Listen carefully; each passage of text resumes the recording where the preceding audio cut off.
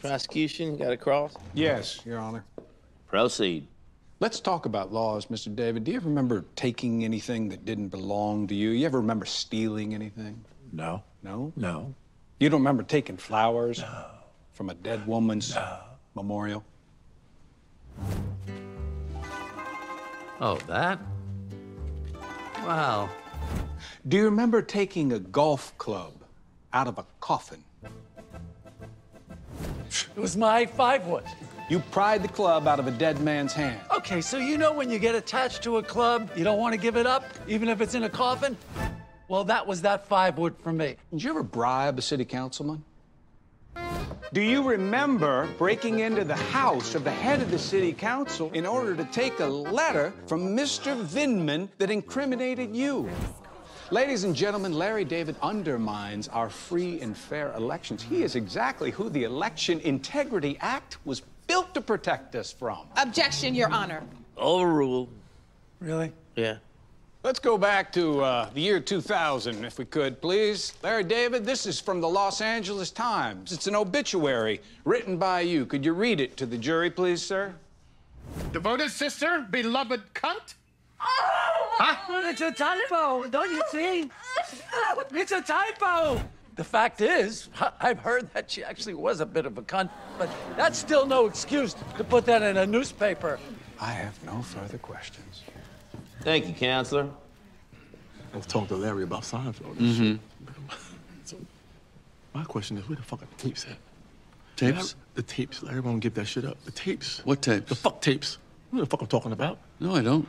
Every week, you get new ass, right? Every fucking show, you meet some new chick. Well. And I know you fucking. You gotta be fucking people. I did. I had them all. Of course, man. Yeah. Come on, man. And it's all on tape. I don't know how you knew. I figured this shit out. That's Yeah, why. yeah. But they're on Laserdisc. Do you have a player? Fuck me, man. Yeah, sorry. No way to convert that shit to something else? No. That's a shame. It's 13 unbelievable hours. What a fucking waste. Yeah, I might sell it to Netflix. But it doesn't change the fact that this law is unconstitutional. Yes, Larry David did a lot of things wrong. But this time, he did something right. And now, you have the opportunity to do something right, too. Thank you. Thank you, Counselor.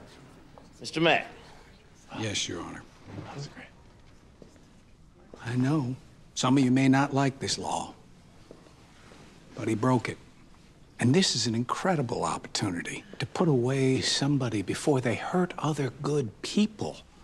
We are just scratching the surface of the depths that this monster will go to. There's a police report that exists stating that Larry David would not give candy to children on Halloween. I don't think so. He broke into a graveyard to move his mother's body. This is nice. Oh, yeah? He brought a sex offender to a Passover Seder. He ate a dying dog's last meal. Oh, that is really good. And he fornicated with a blow-up doll in broad daylight. Oh, my God.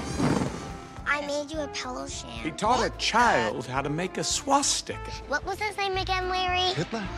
Get in the car. He hired a prostitute so that he could drive in the carpool lane. I had sex with my uncle. And he pretended to be an incest survivor named Todd. This man was asked to go to a dinner and just be cordial. And he couldn't even do that, folks. He couldn't even be cordial. Good people, you have one decision to make. I trust you'll make the right one. Thank you, Mr. Mack. Jury will now begin their deliberations. All rise. Court is adjourned. How you feeling? Confident.